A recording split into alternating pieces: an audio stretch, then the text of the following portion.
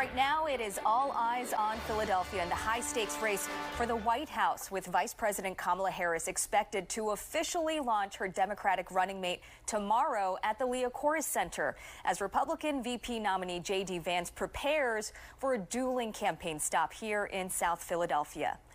Near the top of Harris's shortlist for a VP pick is Pennsylvania Governor Josh Shapiro. But the announcement hasn't been made just yet. Jennifer Joyce is live at the Liacouras Center. Jenny, a lot of people watching this one very closely.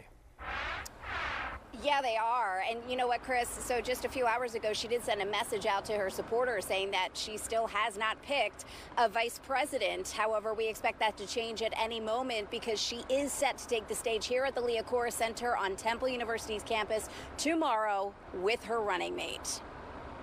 In North Philadelphia, volunteers gather outside the Liacouras Center ahead of Kamala Harris's Battleground Tour kickoff happening here tomorrow night. They must feel as though we're important in this race. Not only is Harris in town, Donald Trump's VP JD Vance will be speaking in South Philadelphia at an event at noon. Temple University senior Alex Elsmore thinks the buzz is exciting.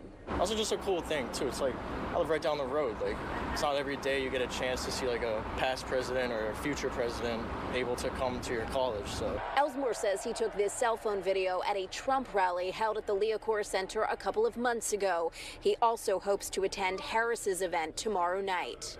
It's a big election coming up, first one that I'm able to vote in, so definitely want to make sure that everything I say or do will count. Harris is expected to be joined by her running mate, which sources say has been narrowed down to PA Governor Josh Shapiro and Minnesota Governor Tim Walz. A journalist from Minnesota Public Radio also here to cover the event.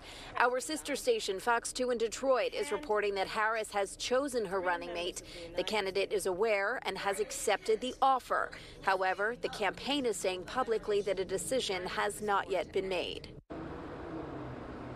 And on Friday, Josh Shapiro did say he will be at tomorrow's rally. It will just be interesting to see whether or not he shows up as governor or as the pick for VP. Back to you guys. Yeah, everyone will be watching. Thank you so much, Jenny.